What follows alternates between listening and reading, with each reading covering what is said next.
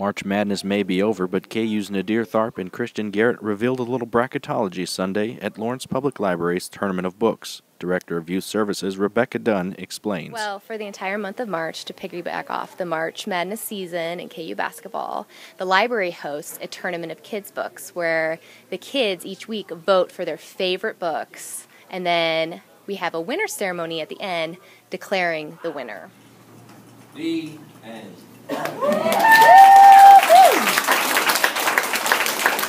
The Cabinet of Wonders by Marie Rakowski was actually our Read Across Lawrence for Kids book last year. So a lot of the kids last year read that book because that was our featured title in September for Read Across Lawrence for Kids. So they read it in school, they came to the library events, and I think by participating in that, they were really excited about the Cabinet of Wonders still, and that made it through and ended up beating Diary of a Wimpy Kid by 1 vote.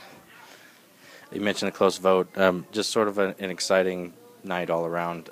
Talk about the players and coming here, and does that add just a little more excitement to it? Well, the thing about getting the players here, we do this because of the March Madness season and to get kids excited about reading. To get them even more excited about the library and reading, what better way than having their heroes come to the library and declare the winner for their program and read a book that they're familiar with. So getting the players here is just a fantastic experience all around for the kids.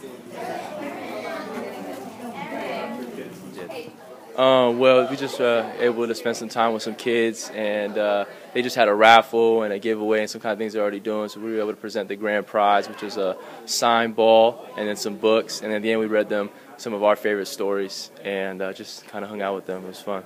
We need to let the kids know that student athlete, is what's really important. So, if you want to play basketball, want to play any type of sport, you have to make sure that you get it done in the classroom.